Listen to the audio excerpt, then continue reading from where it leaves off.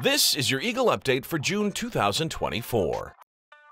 When it's all said and done, the Kirkwood class of 2024 is expected to exceed 1,600 graduates and will be comprised of students who have completed or will complete their program requirements following the fall 2023, spring 2024, and summer 2024 semesters.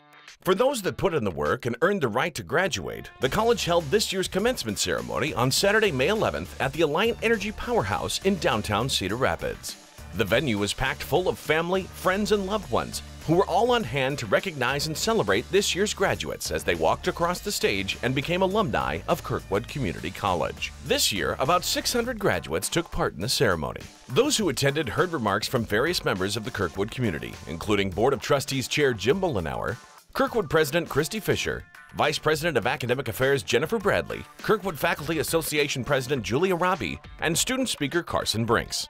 After the ceremony, the party was on for the graduates and their loved ones, many of whom were seen celebrating their big achievement all over downtown Cedar Rapids that afternoon.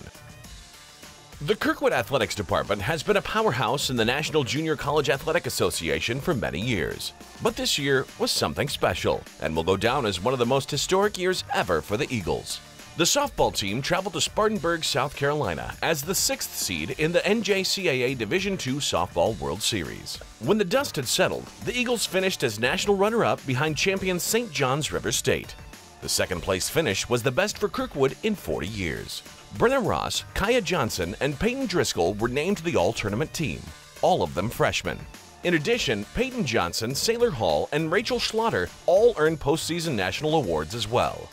The golf team entered the campaign as defending national champions and just missed pulling off back-to-back championship seasons. At the national tournament in Joplin, Missouri, the Eagles finished as the national runner-up to champion Mississippi Gulf Coast by only 3 strokes. However, the team did not go home empty-handed, as Grant Griesel won an individual national title, posting a 3-under par score over the course of the championship. He was just the second golfer in program history to do so. Griesel was also named a 2024 Jack Nicklaus Award winner, which is presented to the National Player of the Year for each NCAA division level, in addition to the NAIA and NJCAA levels as well.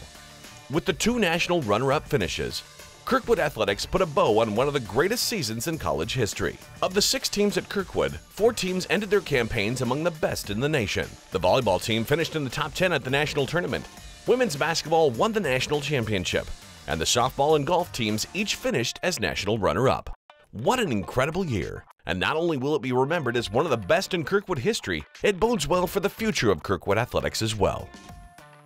This has been your Eagle Update for June 2024.